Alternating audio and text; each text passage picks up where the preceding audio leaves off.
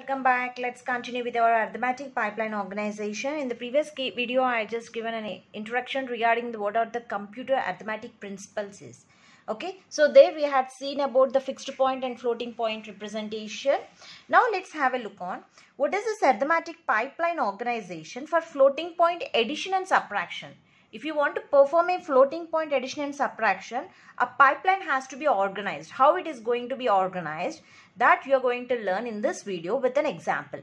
Okay, so before going to start this arithmetic pipeline organization for floating point addition and subtraction, I want to give a just brief idea regarding when we are talking about arithmetic means, we'll get an idea arithmetic logic unit. So this is the main unit which performs this operation. So this arithmetic logic unit performs what type of operations? It can perform fixed and floating point operations. Floating point operations separately. So not in the single. So each is having a separately. Fixed point operations are performed separately and the floating point operations are going to perform separately.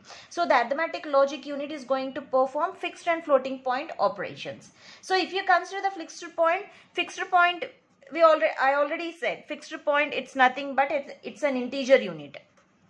So for doing the fixed point calculations, an integer unit is present in the arithmetic logic unit. So for floating point unit, it can be built either a part of this floating point can be built either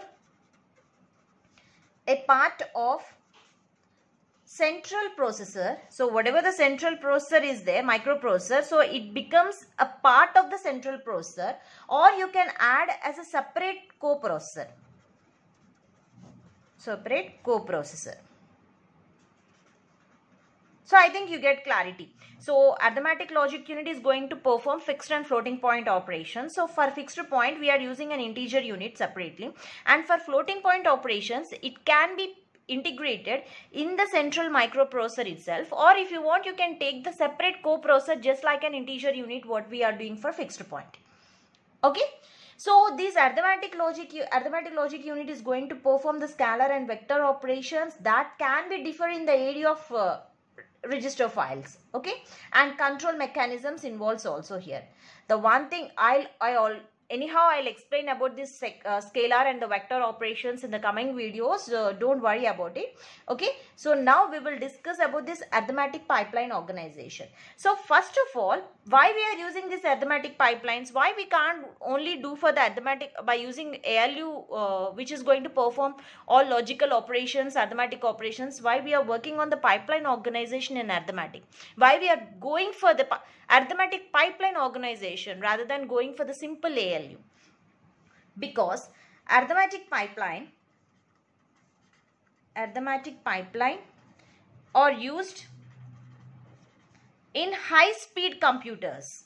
So we are going to use this arithmetic pipeline organization in the high speed computers. So why we are using the high speed computers? Because to better understand. So to better understand system, we are using the arithmetic pipeline organization structure in the high speed computers. So now let us consider an example for this arithmetic pipeline unit for floating point addition and subtraction.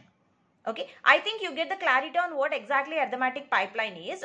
Okay, so this arithmetic pipeline is mainly, it is going to perform the fixed and floating point operations. Okay, in a pipeline manner. So mainly it is used for the high speed computers for to better understanding. So now let's discuss about this arithmetic pipeline floating point binary numbers. Okay, so let us consider consider the inputs of example. Let the inputs of floating point binary numbers defined as, so let's take x is equal to a into 2 power a and the y is equal to b into 2 power b. So these are the two inputs, floating point binary numbers defined as like this. Okay. So let's take, we have to perform the binary number calculations. So let's take A as 0.9504. This is the decimal number into 10 power 3. Okay. So this is a binary representation. So here I am writing the decimal 0.8200 into 10 square. So this is what they are given in inputs. Now what is this, where A and B are two fractions. So these are the fractions, right? These are the fractions. Two fractions represented as a mantissa. So these are the mantissas. And A and B, this A and B, we call it as an exponents. So the combined operation of floating point addition and subtraction is going to be divided into 4 segments. So you have to remember these 4 segments. This combined, if you want to perform the combined operation of floating point addition and subtraction, so the complete it is divided into 4 segments. So what is that 4 segment? First segment is compare the exponents. First you need to compare the exponents by subtraction. By doing the subtraction, try to compare the exponents. Next, align the mantissa. So whatever the mantissa is there, you have to align the mantissa. That is the second segment. And third segment is add or subtract the mantissa. So after aligning, try to add or subtract the mantissa. Okay, so then next what? Next, normalize the result. Normalize the result. So this is what exactly the complete operations of the floating point addition and subtraction is going to divide this into 4 stages. So these are the 4 stages. Okay. So now let's try to convert the given numbers, okay, into the binary number, okay, whatever the into normalized number, not the binary. So just you have to take it, you have to normalize the value, normalize the result. So that can be performed by using these 4 segments. Okay. So first I'll explain this concept, then I'll show you the flowchart of how to perform this calculation. So first one is what? Compare the exponents. Compare the exponents by subtraction. So this is the first segment, right? This is segment 1. Segment 1. So to compare the exponent by subtraction, then you have to determine the large exponent. So what is the value they are given? 0.9504 into 10 cube. Okay, and the y value is 0.8200 into 10 square. So to compare the exponents by subtraction, the first thing is you have to take the large exponent is chosen in the expression of the result. So what is the large exponent here? 3 is the large exponent. That means 3 minus 2. That is 1. So now determine how many times, let me write that point so that it will be referred for you. Determine how many times the mantissas associated with smaller exponent must be shifted to right. What do you understand from this step? Why I had done the subtraction? So here I have to compare the exponents by subtraction. So here the highest, largest exponent is chosen from the result. So 3 minus 2, 1. I got 1 as a result. So what I have to do next? Determine how many times. So why I am doing this? So to determine how many times the mantissa associate with the smaller exponent. So the smaller exponent mantissa is this. 0.8200 is a smaller exponent. So the mantissa associated with the smaller exponent must be shifted to right. It has to shift it to right. Okay. So how many times? That is going to be determined by this first step. So it has to be shifted 1 time. So first step is segment is compare the exponent by subtraction. Okay, I taken the largest exponent and I perform the subtraction. So I got only 1. So remember that. So you got 1. In the second step, second segment, align mantissa. How you are going to align the mantissa? Because you got 1 value. So what you are going to do? The lowest, okay, the smaller exponent must be, the mantissa associated with the smaller exponent must be shifted to right. How many times? One time. Okay, so that you have to be performed here. Align mantissa. That means smaller exponent mantissa shifted to, okay, shifted to difference of exponent. Whatever the difference of exponent you got, that is one exponent determined in segment 1. So in segment 1, whatever the value that you got, that times you have to be shifted. So what is the value?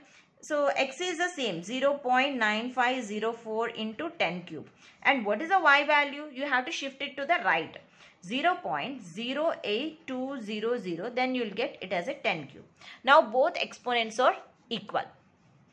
So whatever, so you are already done the alignment, align the mantissa. After align the mantissa, then only you are able to do the subtraction and addition, because you will get the both exponents are equal. So whenever you get the both exponents are equal, so try to perform addition or subtraction. So the third step is add mantissas. Now you have to add, you can add the mantissas because exponents are equal. You can add mantissas or you can subtract the mantissas. So that means, suppose if you take the addition, x plus y. So what is the x value? So what the x value is 0.9504 into 10 cube. Okay, so plus 0.08200 into 10 cube. So if you perform the addition operation, you will get 1.0324. Only add mantissas into 10 cube. Okay, you done the addition and subtraction. So the last step, what is the last step? You have to normalize the result. Try to normalize the result. Normalize the result. So why you are normalizing? Why you are normalizing the result? Because to get the fraction with the non-zero first digit. Why we are doing the normalization means to get the fraction, whatever the fraction here it is there, fraction with non-zero. I want this fraction part should be, starting one should be the non-zero. If it is non-zero, you have to be normalized. Suppose here 1 or 2, 3, 4, 5, any value is there other than non-zero, there is no need to normalize. But if there is a non-zero value, okay, if there is a zero value, you have to be fractionized. You have to normalize. So to get the fraction with non-zero first digit,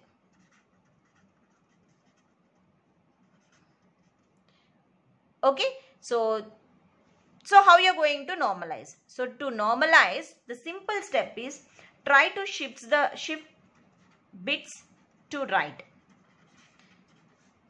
Shift bits to the right. So now I am trying to shift the bits, whatever the z value you got, you try to shift the bits to the right.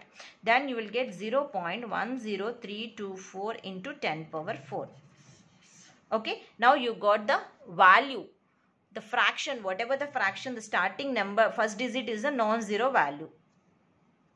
So this is how you have to, here the operation is going to be performed. The comparator, shifter, editor, subtractor, incrementer and decrementer in floating point pipeline are implemented with some combinational circuits. So see here, there is a chart. So here the exponent and the mantissa. So let's try to implement whatever the, so this is the pipeline organization. So this is the way the pipeline organization for a floating point addition and subtraction is going to be happen. Okay, so the exponent is there, mantissa is taken. So whatever the values, our values is x is equal to 0.9504 into 10 cube. This is our inputs, and the y is equal to 0.8200 into 10 square. So this is what the values we got, inputs given. So first exponents a and b. So 3 and 2. And what are the mantissas? This is the a value and this is the b value. So try to store the a and b values in the register. And in the mantissa also try to store a and b values in the register. Now segment 1. What is the segment 1? We have to compare the exponents. So how you are going to compare the exponents? You have to make the difference. The highest value you have to be taken and the lowest exponent. 3 minus 2, 1. So you got the result as a 1.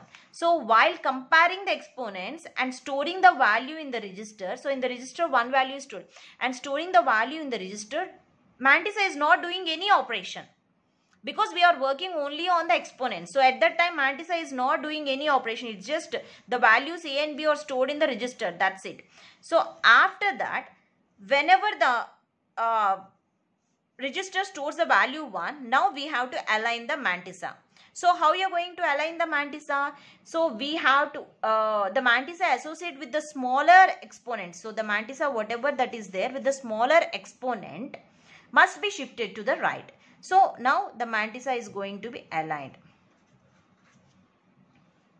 Okay. So the Mantissa is going to be aligned. So at that time, we have to choose the exponent. In the stage 2, you have to choose the exponent. What exponent? So which alignment has to be done? So you have to choose that exponent. So and then you have to align the Mantissa. So again, that store that value into the register. So in the register, A value and B value are going to be stored. So here A and the updated B value is going to be stored. Now you have to perform the operation addition or subtraction in the of Mantissa at stage 3. At stage 3, you have to perform addition or subtraction. Okay, you perform the addition operation. Okay, or you perform the subtraction operation. Whatever you want, you can do. So after doing that, you got the value as 1.0324 into 10 power 3. Okay, so now you're at the stage 3, you are going to store the value, exponent value, whatever it is there, that is the 10 cube is stored, and at the perform the operation. So addition or subtraction. So here the 3 value is stored and here 1.0324 is stored. This is the Mantissa value and this is exponent value. So whatever the updated exponent, so both exponents are equal. So that exponent value is stored in R and the Mantissa addition or subtraction. So addition exponent value is stored in R. Now at the stage 4, you have to adjust the exponent. So how you are going to adjust exponent? If you do the normalizing the result, then you try to adjust the exponent. Otherwise, you simply store in the register. So, okay, I am going to do the normalization because the first digit in the fraction part is the 0. You have to get the non-zero. So, normalize. How you are going to normalize? Shift the bits to the right. 0.10324. Okay, this is the normalized result. And what will be the exponent now? Now the exponent value is the 4. So that 4 exponent value is stored in the register and the normalized result is stored in the register. So this is how the floating point arithmetic pipeline organization for floating point addition and subtraction. So I hope you get your answer. Okay. So in the next video, I'll explain the fixed point multiplication, the arithmetic pipeline organization for fixed point multiplication. Thank you.